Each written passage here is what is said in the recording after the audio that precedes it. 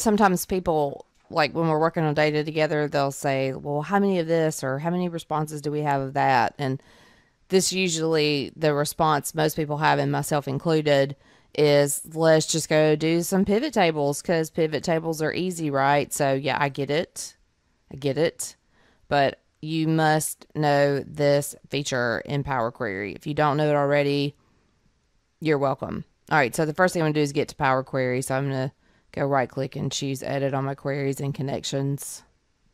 Okay, now I've already done a cleaning routine on this data, right? So if you don't know anything about Power Query, I'm going to be training it soon, so you can come watch that. You can also check out Oz DeSoleil. He trains it.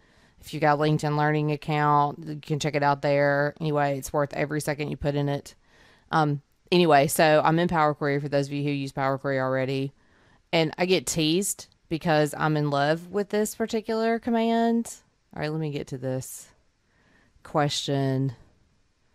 Somebody's emailed me and asked me, how many responses do we have on how easy or difficult do you find it to separate yourself from your current work environment, which is a remote worker question we asked in 2019, which is, interesting now. So let's see. All right, here it is right here. So people want to know, like, generally, like, what's the response? How many people have responded this, that, or the other? So I'm going to go to my view and I'm going to go to column profile.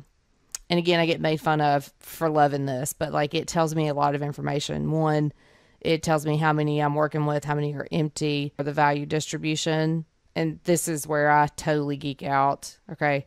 So look, I can hover over it and it will tell me like equals, does not equal, to be able to filter by this, right? But it gives me that 77 people said that, which is about 35% of the total results. So phenomenal. But here's the moment of truth. So I'm going to go click up here on the top right of this, choose copy. I'm going to go to my little Word document. I'm going to paste it in. What? What? Okay. It's just in case you missed that. Okay. So let's see. In 2019, we said, let's find this. Let's find this. Oh yeah, we asked how often do you have meetings that are not face to face. So I double clicked up here, which is kind of terrible because I'm going to go get that.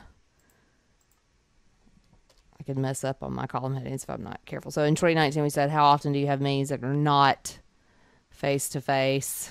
And the answer of that is here. Yeah, I'm totally addicted. So, okay, this is a win for the world. So, again, I'm in Power Query. Learn everything you can about it as part of Excel and Power BI. And then column profile. Don't get so fascinated by the column profile that you miss these 3 dots. Remember, when you see dots in Microsoft products, it typically means there's more than what you can currently see. All right, good luck.